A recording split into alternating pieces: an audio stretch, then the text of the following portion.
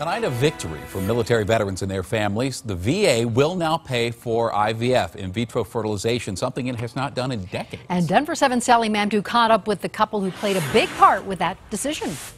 And to put things in perspective for you, the Pentagon already covers infertility treatments for active duty personnel. But if you're in the military and got injured, you are responsible to pay for your own infertility treatment, and those treatments don't come cheap.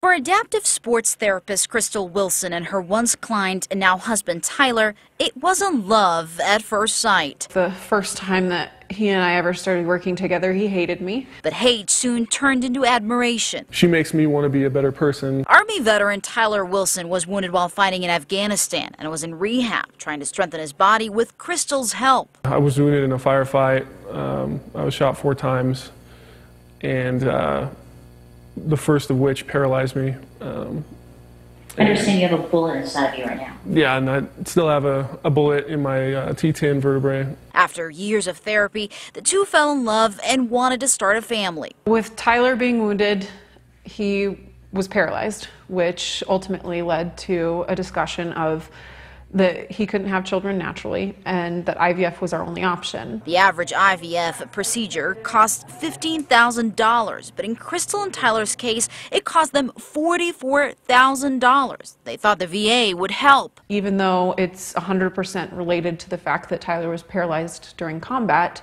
that there was no coverage for it. Tyler was in disbelief. You feel a bit betrayed. You feel, a bit forgotten about. The Wilsons knew it was literally going to take an act of Congress to change things. They started their first treatment in January and flew to the nation's capital. We went directly to those people who could change it and put Tyler in front of them. And then they got some very good news. So we have 22 more weeks to go, and then we get to meet our little guy or girl. Congress listened to them and just passed a temporary bill this week allowing the VA to cover IVF costs.